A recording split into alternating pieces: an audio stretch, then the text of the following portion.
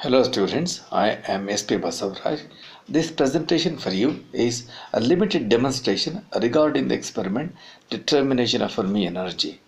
This is simply to help you having a better preparation prior to your practical examination. You have already done this experiment in your regular class. Now I am providing here just a quick glance of the experimental unit and of basically the connections you make in it. This is the experimental unit and a part of the setup to determine the Fermi energy of copper. And this is a coil made by winding a copper wire of known length and radius on a cylindrical non-conducting support.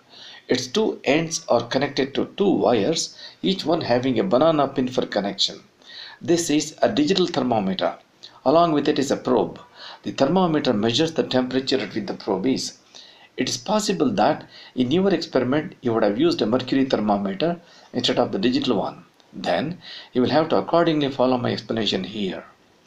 This is a large test tube fitted with a rubber cork with two holes. You see here the wire connected to the coil already passes through one of the holes. After plugging the cork into the test tube, you will have to insert the probe into the vacant hole. Being tightly covered by the cork, the temperature will be uniform everywhere inside the tube. Being a good conductor, the copper coil quickly attains the same temperature as that of its surroundings inside the tube. Now the probe senses the temperature of the interior of the test tube and hence that of the coil. This is an electrical kettle to boil water. Pour enough water into the kettle and switch on the heater to bring the water to boiling so that the hot water will be ready for use when you start the experiment. In the examination, once you come to know this is the experiment you will be doing, the first thing you must do is this. This is a beaker to provide a hot water bath to the test tube. Now take a look at the unit. On the chassis, at its top to the left is this milliammeter. To the right side, this is the voltmeter. Down on the chassis to the left, between these two terminals, a constant current source is connected inside. The direction of current flow is such that the upper circuit line is positive and the lower one is negative. This is about the unit. Let's see what are the circuit connections and the other arrangements required to have the setup.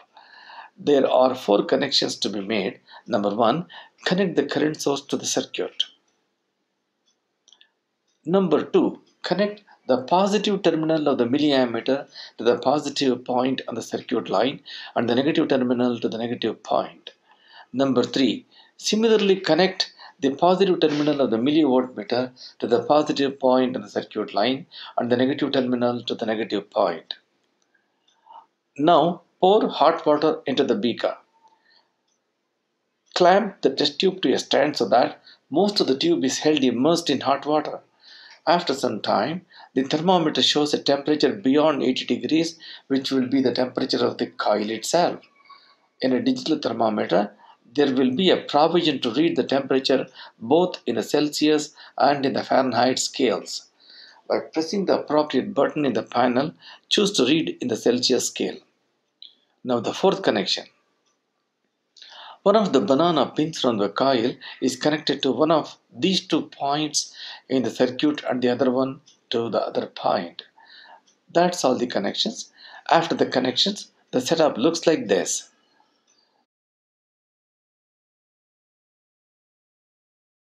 Now wait till the temperature comes to 80 degrees Celsius.